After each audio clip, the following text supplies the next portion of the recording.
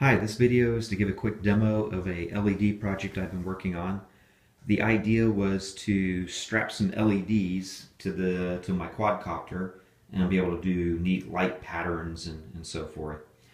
I found online that there were these programmable LEDs that you could purchase.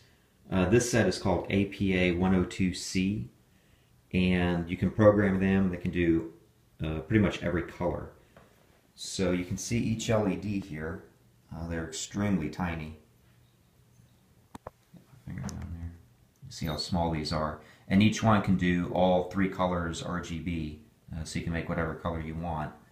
And you can also cut them to whatever size you want. As long as you chain them together, they'll all work just the same. So I have it kind of laid out, sort of like my quadcopter arms, just so I could play with it and try to program it. I'm driving these with a Raspberry Pi. It's a Model B, and I'm running Windows 10 IoT on this. So it was also another chance to play with the Windows Internet of Things operating system, just to see how it works and play around with it. And since I'm using that, I'm able to use Visual Studio 2015 to program these LEDs and get it to do the different patterns and such. So we'll go ahead and give it a start here. My little demo program that I wrote. And so on this app here, I have it just do a simple chase pattern, and I can control the red, green, and blue levels, and also how fast they go and the length. I call it snake, so how many LEDs are lit up. So we'll go ahead and just give it some values here.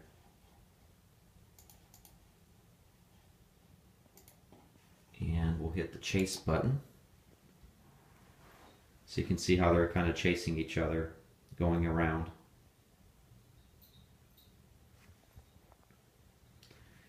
And as I change the colors here, I'm going to go up to the screen. And we'll add some blue.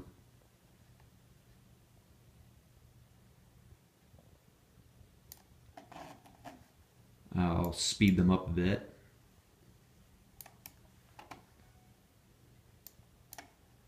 I'll shorten the length of the snake, or make it long. So we can add some green.